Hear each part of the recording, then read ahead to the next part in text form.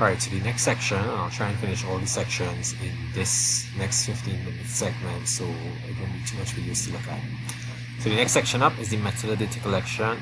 Up to 2 marks you could get. So this is how, when, where, and from whom your data was collected, and different ways to collect the data depending on the type of SBA that you're doing. So again, if it was money, consumer arithmetic, SBA, most likely you might personally interview somebody, whether it's a sales rep or loans officer, something like that, right? You could also use questionnaires and surveys depending on, again, the type of SBA. So it's going to be one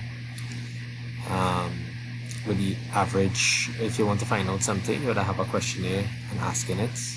You have observation, examination of records, case studies or experiments. So this one would be similar to the experiment the girl was carrying out to see how long they have to wait in line in the school cafe. So these are again some sample methods of data collection. So for the same one, a different one, sorry, this one is a stove. 3 furniture stores, so it's very specific about the brand of the stove and size of the stove. They tell me when, where, which is the locations, who is the customer service representative, and what I did, I briefly interviewed them. So those are the 4 types that they asked, and these are just some of the questions I would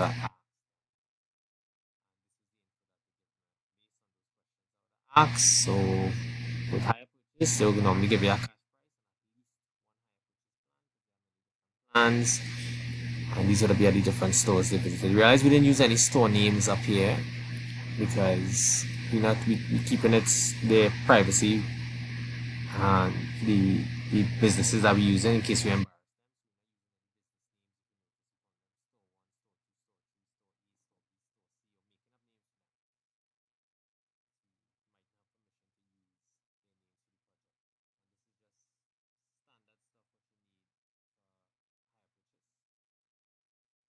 One was also on higher purchase, but this person did a questionnaire. So you can see the questionnaire here, just to show you what a questionnaire would look like. It's a short questionnaire, so you'd hand these to each of the people he interviewed, and they would answer these or write in the answer. He would, as he asked. Not was above, just a little more formal was how this person did it. And this one was for the wait time in the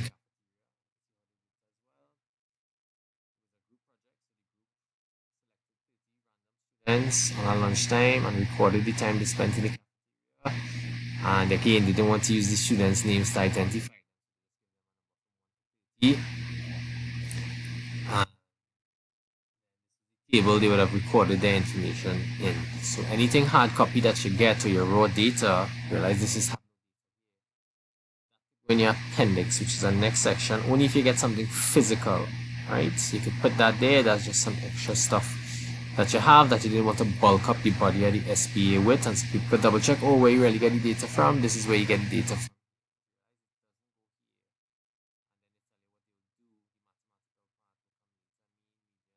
Range, and they'll use a histogram to demonstrate that. So the next section up is the most important section in terms of marks, and it's a Maths SBA doing. So this is where the main maths piece is going to come out. So this is where you're going to have your calculations ready, right? Those your graphs, those things go here.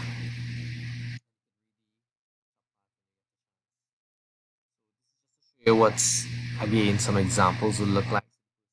Add a table, because they expected to have tables. If you look back at the rubric, they want to see tables and graphs, at least a table or a graph showing some sort of statistical data. Or here, the guy who's buying the car, you have 3 dealers. Again, he's not calling the names. At dealer A, the asking price, and the financing price. If you don't have that, you have to take the financing plan, which over time coming up to that. That was just a summary, and underneath it you have the actual calculations at each of those dealerships, and you can see that here. So this is calculations for dealership A and how we work it out based on the numbers they would have given him. For dealership B, calculations and how it would have worked out for the numbers they gave him, down payment plus whatever. And then for dealership C, and once you get all his information, he compared it on a graph. And again, this will be done on Excel.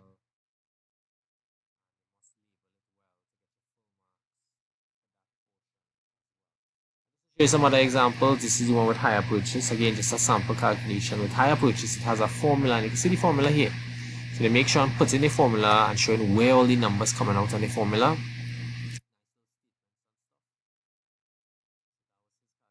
And next one, again, the calculations could look different. So this was the one with either the stove or the refrigerator. I can't remember which one, but you can see how they tell different. And then they had the graph as well. They label the graph properly because you must label here. Give your graph a name. Have the labels, color coded, whatever, but you must have a properly labeled graph.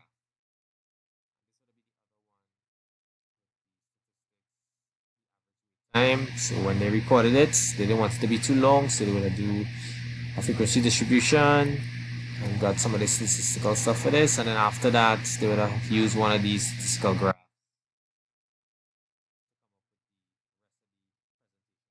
A graph, but for brevity's sake I didn't put that in. Up next, after that, is the analysis of data. So in this section you're really going to compare and contrast what your data and your calculations will show, right? So what do your results mean? You have to discuss what your results mean in the next section. Project, what is your data saying? If you notice patches, patterns and trends and so on. Using percentages. So in these two sections, analysis, and the next section, discussion, that's usually where a student loses 1 mark. So once you have something here, usually you'll get 1 mark. But to get it 2 marks, you have to be a little more detailed. So let me show you, especially for the higher.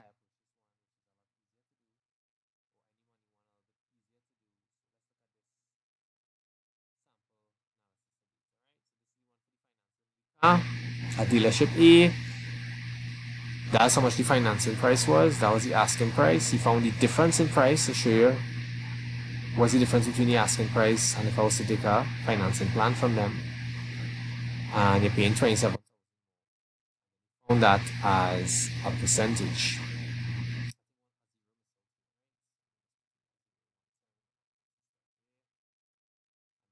When he worked that out, so this is basically the percentage extra he would pay by using a financing plan.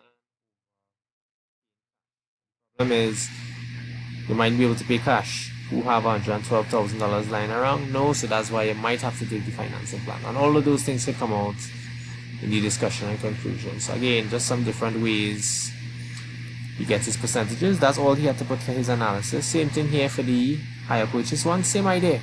Find the difference between here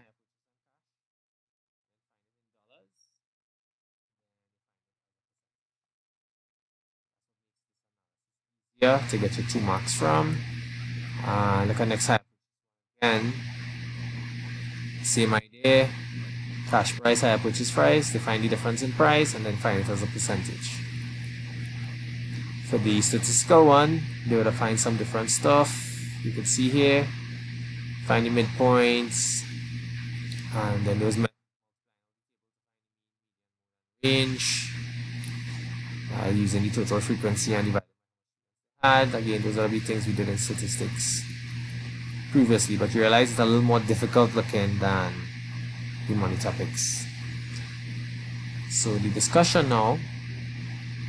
The discussion again is the next popular place students lose marks. You're going to clearly state what you get from the analysis. So everything up to this point you're going to discuss here. What you found out, how it related to the purpose of the project, especially what you was trying to determine or investigate. And it must always be linked, like I said, to your title and introduction, whatever you're discussing here. You can't introduce nothing new that you never mentioned before. You don't bring in anything new here.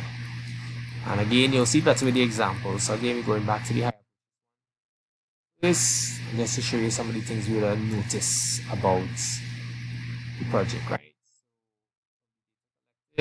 Up to this point, up to the analysis, that is, all 3 stores offered a cash price option and a higher purchase option that was visited. The higher purchase option sometimes required a down payment. Sometimes they don't need a down payment. Some stores had warranty, some stores you had to pay for the warranty. And then you state the percentages that you get from the analysis here as well. This is what the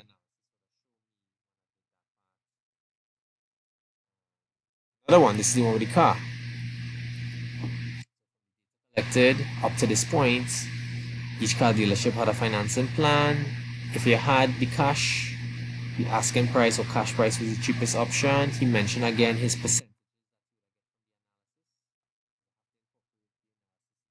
Well, and then he talked about what he noticed with the dealers and what he was offering.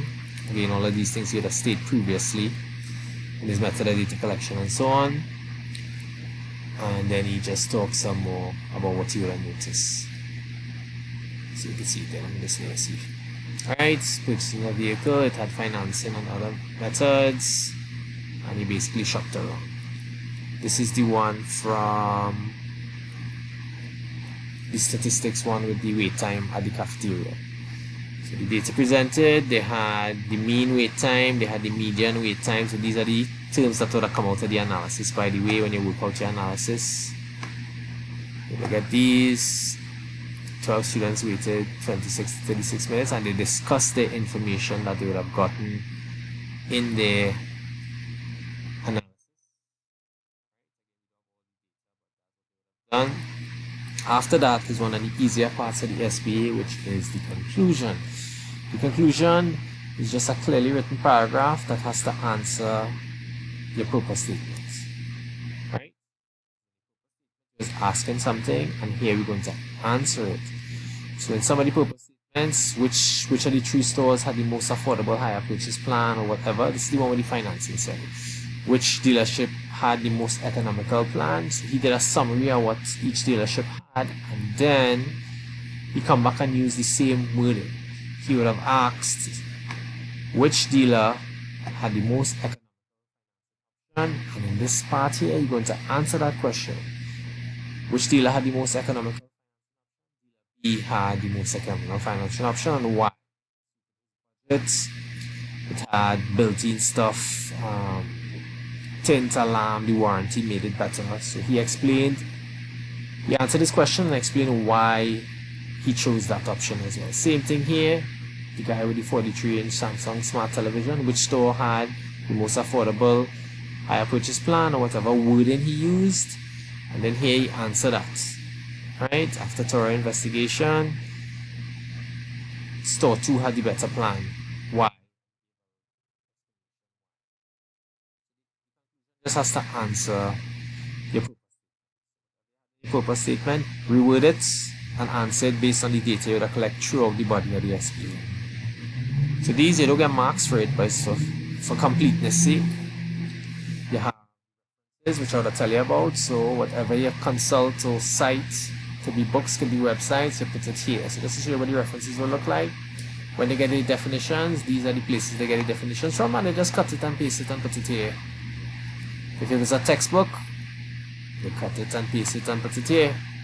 So these are just some examples of what a reference will look like. You just cut it, paste it, and put it there, but that's what you use or referred to get your definition. Again, the appendix is where your raw data and your questionnaires, physical questionnaires that people fill out, that will go here. However, because this is a soft copy SBA have to do, meaning you can't send those things up because we're doing everything on the computer. You have to scan, right? Which is again extra work. CamScanner will do it fast, but it's extra work, which usually the money.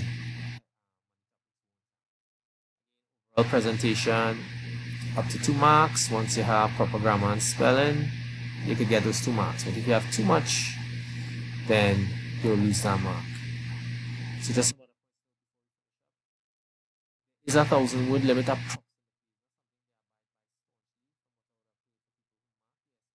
However, if you have 20 or 30 pages in the SBA, then they'll be like obviously across the 1,000-word limit, and they automatically might take away a mark because obviously it's too long. So keep that in mind. We'll have a cover page that come in at the end. That's something you'll finalize after, and just in case you lose stuff, which is save your project in multiple locations, right?